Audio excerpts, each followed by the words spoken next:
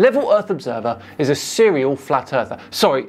Demonstrable realist. He has been making content to try and refute the globe for years. And today he asks us about the blue marble photo and the land that time forgot.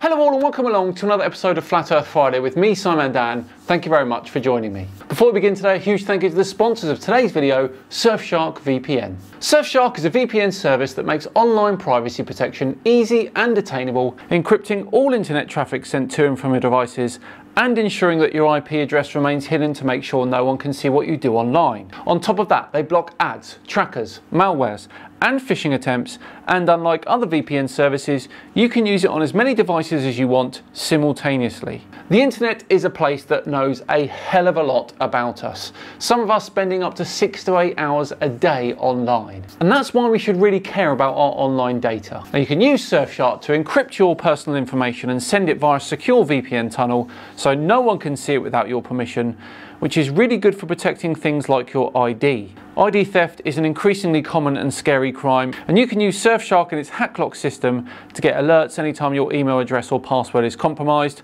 HackLock will scan various databases of leaked information and then notify its users if their data is found so that they can take action. Secure your privacy with Surfshark. Enter the coupon code SIMANDAN for an extra 3 months free at surfshark.deals/SimanDan. Right, on with today's video and the insatiable Level Earth Observer. He's looking at a news report of the blue marble and he has some questions. Away we go. Check this out. NBC News. 40 years later, Apollo 17's blue marble leaves a mark on our memory. Boy, does it, I'll tell ya. We scroll down. Now this is quite an old article from December the 7th, 2012. And we get to see this historical image in all its glory here. And what an image it is. I still think it's undebunkable. Now we'll have a closer look at this in a minute. This image from December the 7th from 1972 shows a view of Earth as seen by the Apollo 17 crew, Gene Cernan, Ronald Evans and Harrison Schmitt as they travelled towards the moon. The view extends from the Mediterranean Sea area to Antarctica. Okay, so we've got Antarctica coming up to the Mediterranean Sea area. Bear with me. Let's all be clear here, everyone. Adam thinks that he's about to debunk this photo. But let's all bear in mind that he used to think that elevation change debunked Earth's curvature. So that was the difference.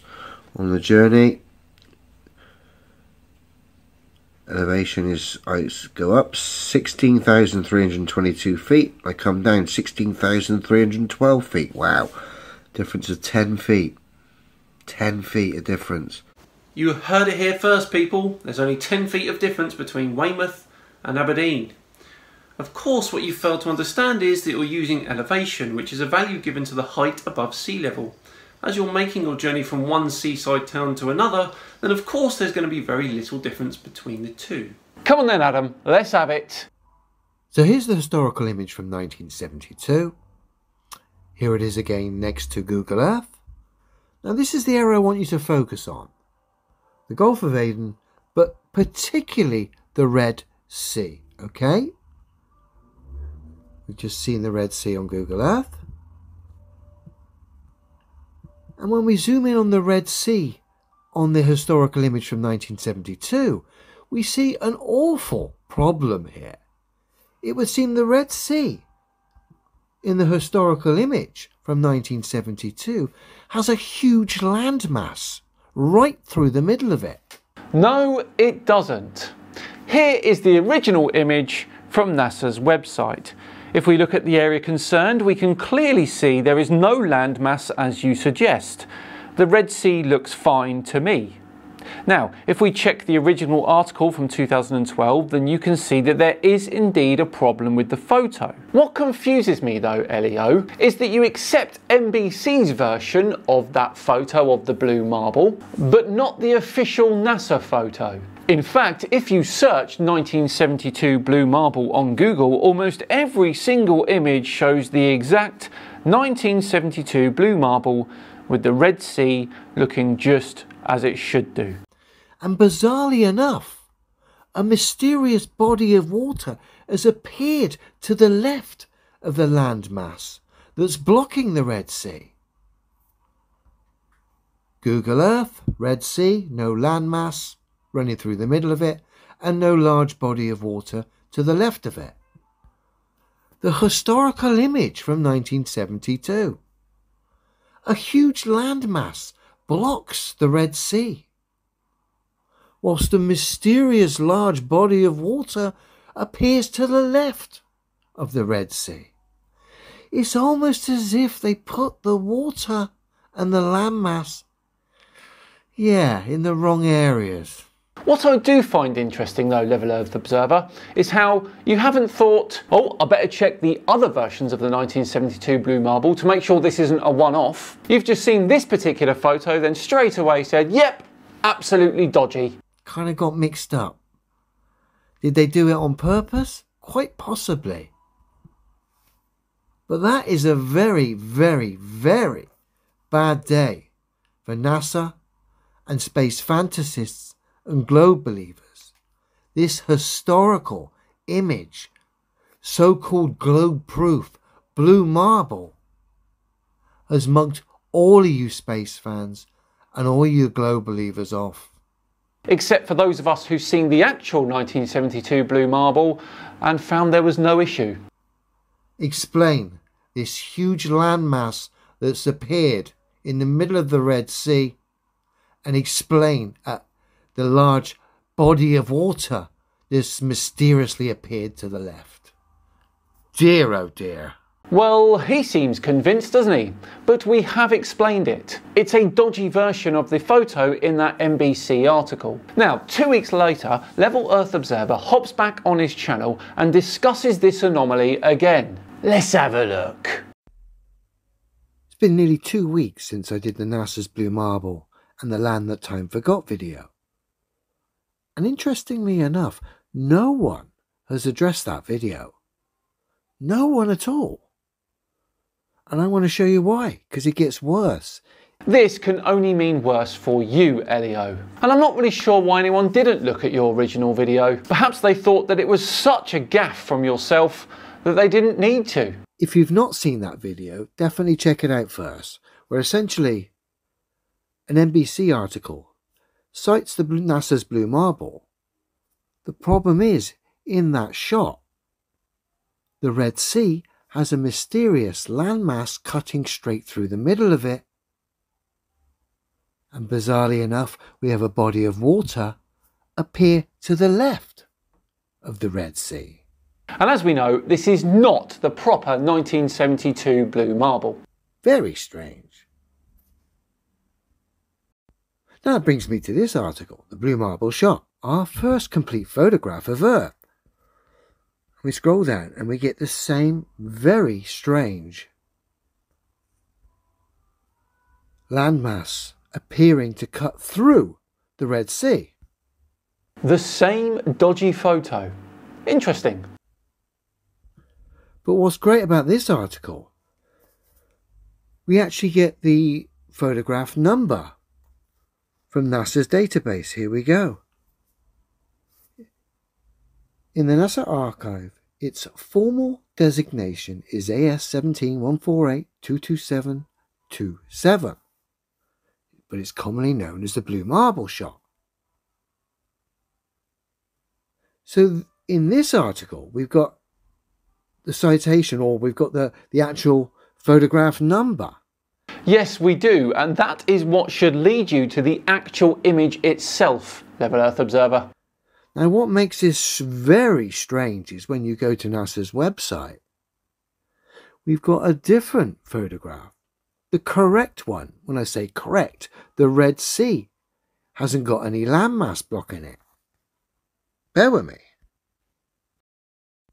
And this is what you get when you type in that image number, or that photograph number. Just to show you, here it is. Air 17 148 227 27. And the Red Sea is correct here. Indeed it is. And let's remember here, this is the original photo, the first. Anything that comes after this, whether it be in an article or a website, is irrelevant. So what's going on? Oh, I should also add, when you type in blue marble shot into Google, 99 out of 100 will be this. So what is actually going on? Where are these dodgy official blue marble shots that have come from NASA and got official photograph, basically official numbers for the photograph in question, the blue marble? And this right here is where you can really get a grasp of the mindset of a conspiracist. Adam is going to believe the 1 out of 100 image, the glitchy image. He will think that there's an issue with the 99 other photos, the ones that are correct. He found one photo, his confirmation bias took over, and the rest is all that she wrote. But when you go to the website, it's a different blue marble. So did NASA clear up most of the blue marble that gave the game away with the Red Sea with the landmass? And the NBC article and a few others like this, the Atlantic article we looked at just now, kind of escaped that, and as a result of that, they're kind of sticking out like a sore thumb. See? Told you. I mean, what's going on here? Obviously, we know the globe Earth's ridiculous. Science is, there's no scientific demonstrations, no practicality, just stargazing fantasy. So we know the globe is ridiculous based on things we can test and verify for ourselves. That's long gone. But I find this fascinating. This blue marble shot with the Red Sea with a landmass going through the middle. We then get a citation from the Atlantic article of a number. And when we look in the database from NASA, we get a corrected blue marble. No, not corrected, an original. So like I say, did someone do this on purpose and send over the images to the NBC and the Atlantic and a few others? The photograph with the Red Sea and the landmass to give the game away? Or was the original blue marble done like that? With the landmass, let me go back to it, 2 secs. Or was that the original that was out there for many years, just mocking everyone? Well, using the Wayback Machine, I can go all the way back to 2006, and the Blue Marble Wikipedia page shows the correct image. It's never been changed because it's never been wrong. I tried to find some old school photographs or representations of the blue marble, like on magazine covers and stuff, and I couldn't find any. Get ready, Adam, to be debunked in spectacular fashion. This is the front cover of the Christmas Eve issue of the New York Times 1972. And what do we have here? The blue marble. And the Red Sea is completely intact, as it should be. Dear oh dear. Massively and totally debunked. Get in there! Well, there we go. What an ending that was. What do we all think of LEO's argument there? Let me know in the comments below if you'll think he'll recover from this one. Thanks so much for watching. We are of course done and debunked now. It truly is appreciated. If you enjoyed it today, please do consider subscribing to that channel. We're now on the march to 550,000 subscribers. And of course, if you really enjoyed this particular video, hit the thumbs up and share it as well if the feeling takes you. It will of course be very much appreciated. Just enough time to once again thank Surfshark for sponsoring today's video. Remember, you can visit surfshark.deals/SciManDan and then use my code SciManDan to get that extra 3 months extra free. I've been SciManDan. Have yourselves a great day, and I'll see you all tomorrow for another Saturday session where I'm looking at some of the funniest science exam answers ever. See you then.